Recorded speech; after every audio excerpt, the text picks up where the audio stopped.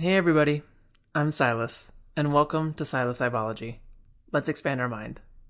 This is a series where we talk about the research on psilocybin, the psychedelic prodrug found in magic mushrooms. We'll be breaking down and discussing the scientific literature, one study at a time, from past to present. If you'd like to support the show, please make sure to rate, review, and subscribe to the podcast. For the month of January, you can also support the show by participating in the biannual listener survey. Twice a year, I plan to put out a short, anonymous online survey where you can provide feedback and direction for the podcast. Thank you to those of you who have already provided feedback so far, and if you'd like to join in helping out the show, you can find the link to the survey on the front page of the website at psilocybology.org. Today's episode is on the article titled An Electrographic Study of Psilocin and 4-methyl-alpha-methyltryptamine, or MP-809, published in 1963. Before we get into the article itself, I want to say first that if you aren't familiar with an electroencephalograph, also known as an EEG, then I definitely recommend that you check out episode 15 of the podcast, because we discuss it in a decent amount of detail there. As a brief note/refresher, I do want to mention that in this study, they used an intracranial electroencephalograph, which means that they placed the electrodes for the EEG inside the brain rather than along the scalp, as it's done when conducting sleep research. Now, this was quite an odd study to me, especially the way it was written, so it took me a bit longer than usual to decide how best to string together this information. I think, though, that the best way to cover this article is to break it into two separate studies. Across both studies, they implanted electrodes into the forebrain of a total of 59 rabbits, specifically in areas such as the caudate nucleus, amygdala, hippocampus, and thalamus. As a quick review, which will be particularly important later in the episode, the brain can be partitioned into three regions: the forebrain, the midbrain, and the hindbrain.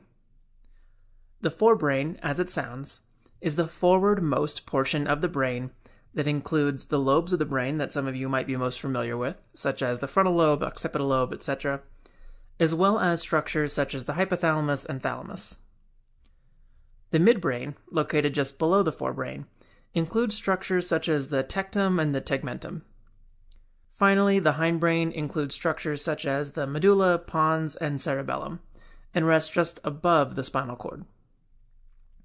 Notably, structures in the midbrain and hindbrain are important for controlling arousal, not in the sexual sense, but rather meaning feelings of alertness. The primary outcome, so to speak, for both studies was arousal as detected by the EEG. What I mean is that before injecting any drugs into the rabbits, they recorded a normal resting EEG pattern. Then they used either loud noise produced by clapping or pain stimulation in order to elicit a change in the EEG patterns recorded. The observed change was called the arousal response. They unfortunately don't elaborate on why this was the outcome of interest. However, they do at least discuss how they picked the drugs that they chose to investigate. Although the article title only mentions psilocin and MP-809, the researchers actually investigated 5 drugs in study number 1, and then focused in more specifically on just psilocin and MP-809 in study number 2. In study number 1, the aim was to determine how much of each of the 5 drugs of interest was needed in order to elicit an arousal response that somewhat matched the arousal response produced from the clapping or pain stimulation. The 5 drugs of interest were chosen because they were all indolamines that were similar to serotonin, but with one key difference. While serotonin has a chemical group attached to the 5th position along the indole ring, these 5 drugs all had chemical groups attached to the 4th position along the indole ring. If you'd like to hear more about the structure of indolamines and what specifically we mean when we talk about the 5th and 4th position along the indole ring, definitely check out episode 3, where we spend the entire episode discussing that topic in detail. For now, really the main takeaway here is that these drugs had a common feature that distinguished themselves from serotonin, and were thus interesting to the researchers. The 5 drugs of interest were psilocybin, psilocin, MP-809, MP-14, and 1-methyl-psilocybin, which is just psilocybin with an extra methyl group off of position 1 on the indole ring. Now, MP-809 stands for 4-methyl-alpha-methyltryptamine, and MP-14 stands for 4-hydroxy-alpha-methyltryptamine. I'll put a diagram of the drugs so you can see what their structures look like in the episode transcript, which you can find on the website. The key note about MP-809 and MP-14 is that they are both related to alpha-methyltryptamine, a psychedelic stimulant that was briefly marketed as the antidepressant called Indopan in Russia. I believe both MP-809 and MP-14 were also being researched in the 60s as possible antidepressants. So after injecting these 5 drugs into the rabbits at various doses, they determined that they needed to inject between 0.5 and 2 milligrams of psilocin per kilogram of body weight into the rabbits in order to obtain an arousal pattern on the EEG. Comparatively, much more psilocybin was needed to achieve the same response. The researchers found that between 4 to 8 milligrams per kilogram was needed of psilocybin in order to cause arousal. This is consistent with psilocin being more potent than psilocybin. Interestingly, when they examined 1-methylpsilocybin, they found that the additional methyl group further reduced the level of potency. Between 6.8 and 12.6 milligrams per kilogram of 1-methylpsilocybin was needed in order to elicit arousal. If you happen to have just gone back to listen to episode 3, you might remember that they found a similar result in that study, namely that the addition of a chemical group on the first position along the indole ring appeared to reduce the potency of both psilocin and psilocybin. As for the last 2 drugs, they found that MP-14 had a level of potency somewhere between psilocybin and 1-methylpsilocybin. An injection of between 5 to 7 milligrams per kilogram was needed in order to elicit an arousal response. MP-809, on the other hand, had a potency that was very close to that of psilocin. The researchers needed only about 1 to 2 milligrams per kilogram of MP-809 in order to produce an arousal response. Because MP-809 and psilocin were the most potent of the 2 drugs, and because they more consistently produced a reliable arousal response compared to the other 3, the researchers decided to focus in on these 2 drugs during study number 2. To understand study number 2, I want to first talk briefly about epilepsy.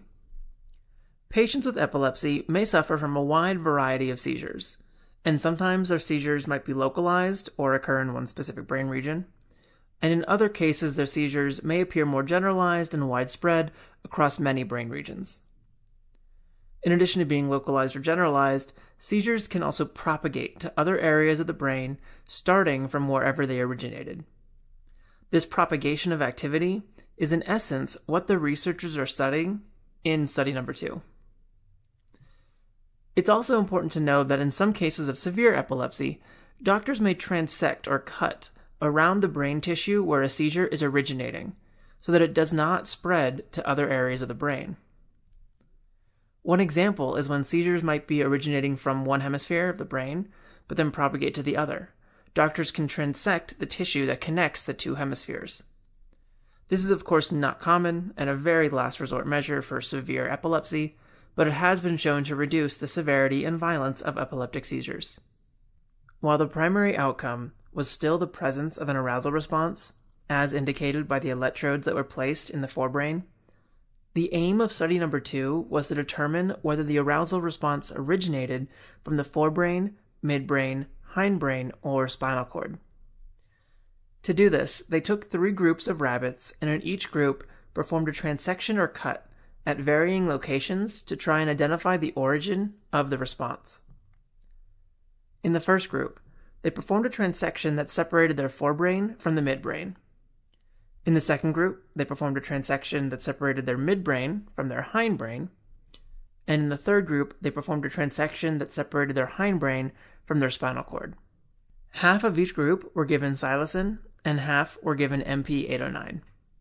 Keeping in mind that the electrodes picking up the EEG response were kept in the forebrain, if the researchers then still observed an arousal response in group 1, theoretically the origin of that electrical activity would be coming from the forebrain.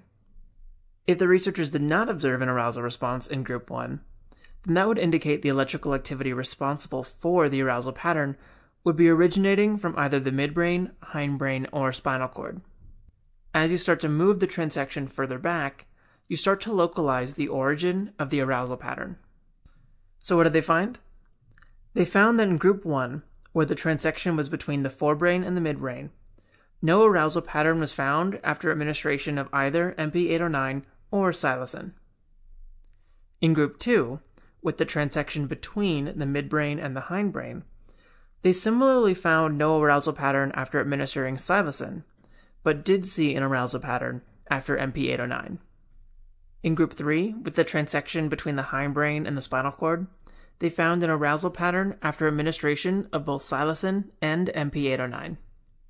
From this pattern of results, the authors concluded that while MP-809 acts at the midbrain and possibly the hindbrain as well, Psilocin does not have midbrain activity and instead activates regions of the hindbrain.